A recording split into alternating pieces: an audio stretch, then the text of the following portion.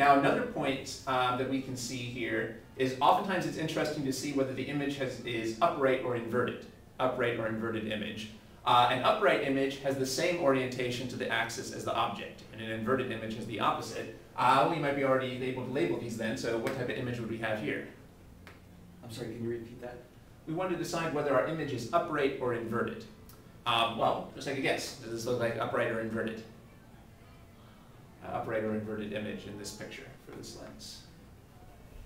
Is it inverted? Yeah, that's right. To me at least that seems kind of intuitive because the object arrow is pointing up and this is inverted. This one is pointing down. The technical definition is an inverted image has the opposite orientation to the axis. Well, the object here is pointing up from the axis and the image is pointing down from the axis. So this really has been inverted. It really does have the, it's been inverted around the axis. An inverted image is one where the image has been inverted or reflected around the object, around the axis compared to the object. This is one reason why it's usually a good idea to draw this axis through the center. So this is what we would call an inverted image. Well, how about this image, upright or inverted?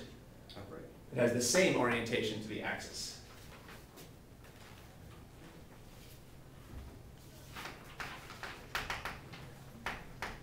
So here we have an upright image. And when you're ready, how about this image?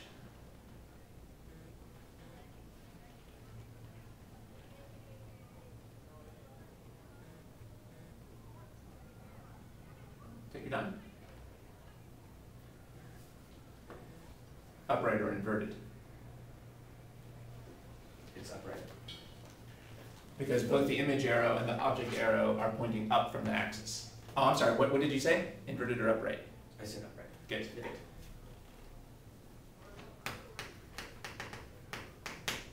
Well, there must be some mathematical way to signify that as well. We need a mathematical way to signify whether something is upright or inverted. And it turns out that the variable m also does that. The variable m has two jobs, does double duty. The variable m tells you whether something is magnified or shrunk, and it also tells you whether it's upright or inverted. The magnitude of m tells you whether something is magnified or shrunk, and the sign of m tells you whether it's upright or inverted. Well, what would be intuitive? If something is upright, does it seem intuitive for that to have a positive m or a negative m? I'm sorry, I'm getting a little Sure, take your time.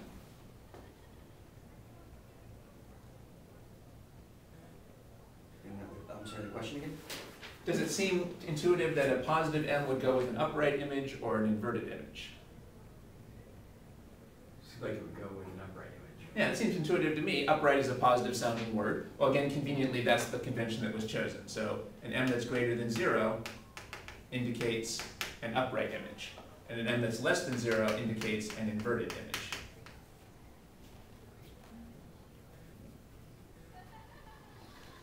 So going through here, what can we say about the m of this inverted image? That it's less than 0. All right. Notice now I'm not putting in the dots because these are not magnitudes. Here we're focusing on the sign.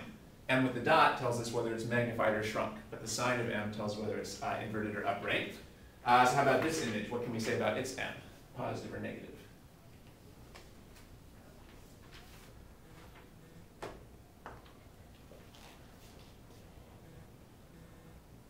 So the question was, when you're ready, looking at this image, should it have a positive m or a negative m? It should have a positive m. And Because it's upright. because it's upright, yeah. What we've learned here is that the sign of m indicates whether something is upright or inverted. Well, we saw this was an upright image. So m here would be positive.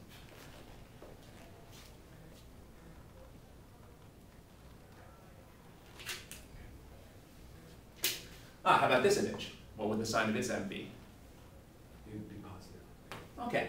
Now, in a way, it's kind of unfortunate that we're using m for two different things, because that makes it easy for people to get confused. They forget what the magnitude tells you and what the sign tells you. So it's important to have this, to really think about this clearly. If you look at the absolute value of m, indicated by the dot, you compare that to 1, and that tells you whether the object is magnified or shrunk. But the sign tells you whether it's upright or inverted.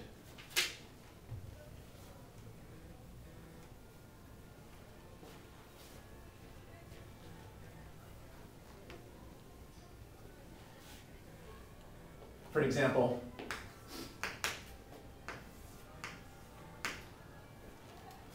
what does it mean if I tell you that m is positive 5? Well, first thing I would do here is look at the magnitude. And I would say, well, gee, the magnitude here is bigger than 1. And that tells me this is a magnified image.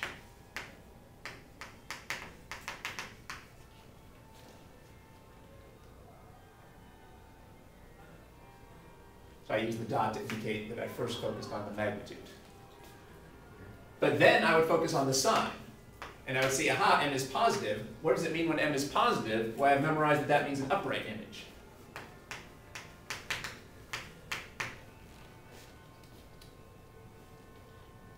So this one number here has two different pieces of information encoded in it. The positive sign tells us that we have an upright image, and the magnitude that's bigger than 1 tells us that we have a magnified image. Look at another example.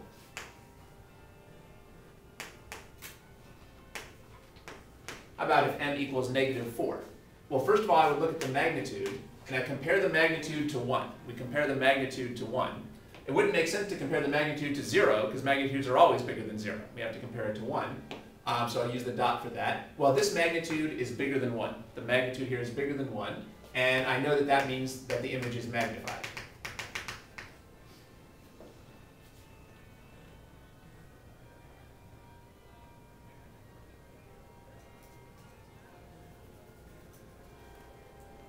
Well, this shows us how important it is to really think clearly about this. Notice that it shows how important it is to focus on the magnitude. Because after all, -4 is less than 1. -4 is less than 1, but it's bigger than 1 in magnitude. The absolute value of m here is bigger than 1, and that's what matters for whether something is magnified or shrunk. Not whether the number is bigger or less than 1, but whether it's magnitude. So that's what the dot indicates. And then we can look at the sign, which is 0, and we know that a negative sign means an inverted image. So this is another good example of how there's two different pieces of information encoded in the same number for the magnification. Okay.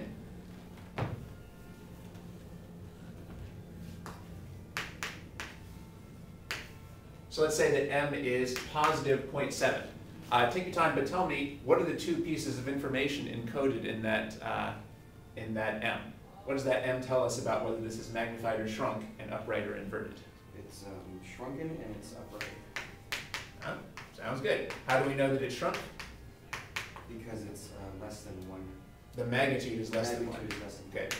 And how do we know it's inverted? Because the sign is positive. Let's take our time on that. So is the sign, yeah, the sign is positive, right? Yeah, it's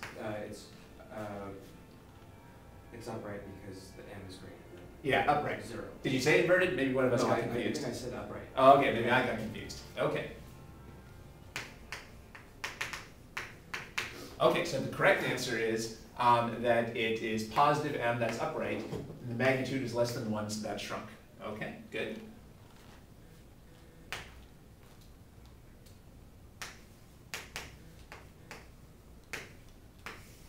And what do we know about this image that has a magnification of -0.8? It's shrunken and it's inverted. How do we know it's shrunk? Because its value, the magnitude is less than 1. Yeah, the magnitude with the dot is less than 1. And how do we know it's inverted? Because m is less than 0. The sign is negative. Okay, good. Looks like you got it. All right, but even after people get this, it's easy to get confused. So we have to remember the magnification is complicated and think separately about the magnitude and the sign. Remember, the magnitude tells you about magnification, and the sign tells you about upright or inverted. Maybe just as a memory aid, magnitude has the same first 4 letters as magnified. So the magnitude of m tells you about the magnification, and then the sign tells you the upright or inverted. Okay, so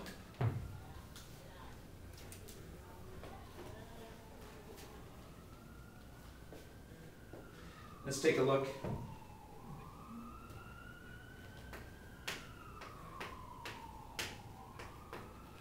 at your handout again. So now we've gone over the magnification conventions. Upright is positive, inverted is negative, and we see what upright means here on page 1 of the handout. The image is the same orientation as the object or opposite. And they also, even though these are not signing conventions, we also squeezed in the magnitudes. So those have the dots. They don't appear very big, but the dots here, the magnitude less than 1 means shrunk, magnitude bigger than 1 means magnified. So here's a lot of our key ideas.